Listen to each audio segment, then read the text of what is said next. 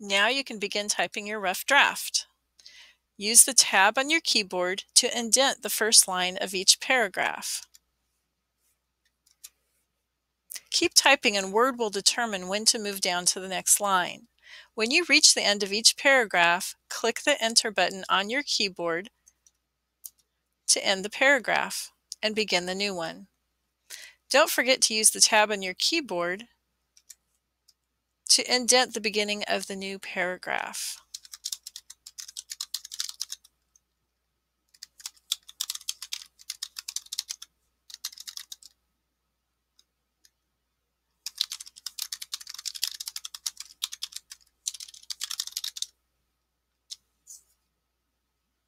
If you make a mistake and you want to add a word,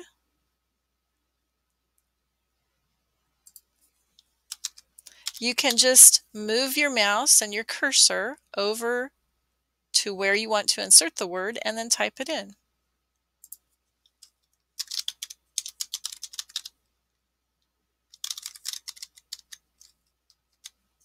If you have made a spelling error, you can use the backspace key on your keyboard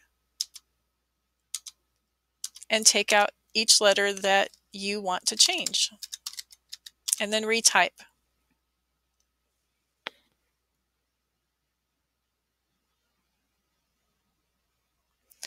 If you change your mind about where something you have typed is appearing in the paper, you do not have to retype it. You can copy it in its old location and paste it to its new location. Start by clicking the mouse at the beginning or ending of the words you would like to copy and keep the mouse button pressed down as you drag the cursor across the words to copy with the computer mouse. Right-click the mouse on top of the words you highlighted and choose Copy from the pop-up list.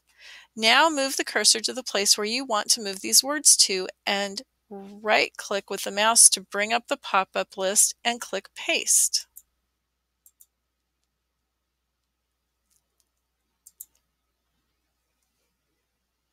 The words you copied are now pasted where you placed the cursor. Now you can go back to the previous position you copied it from and delete the words that you originally copied.